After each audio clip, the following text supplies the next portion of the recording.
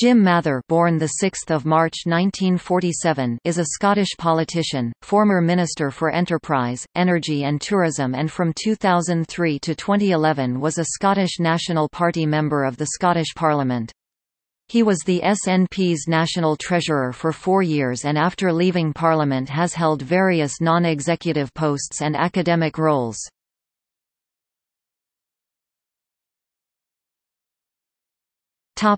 Early life.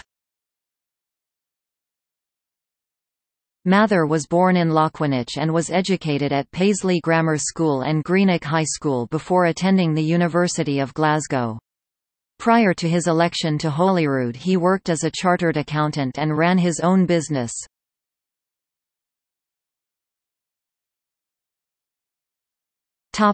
Political career.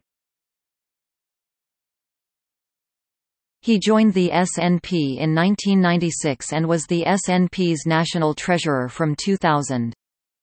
He is credited with making and presenting the economic case for Scottish independence, having taken the argument to the media, boardrooms and committee rooms across Scotland between 2001 and 2007. He was the SNP candidate in the 2000 Ayr by-election and was their candidate for Argyll and Bute at the 2003 election. That latter election saw him elected to the Scottish Parliament as a regional list member for the Highlands and Islands. In opposition, he was the SNP's Shadow Enterprise and Economy Minister. Mather contested Argyll and Bute again at the 2007 Scottish Parliament election and was successful, winning the seat from George Lyon of the Scottish Liberal Democrats.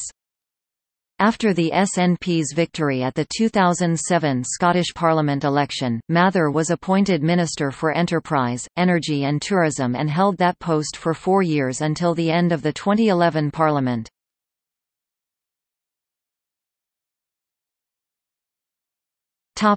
After Parliament.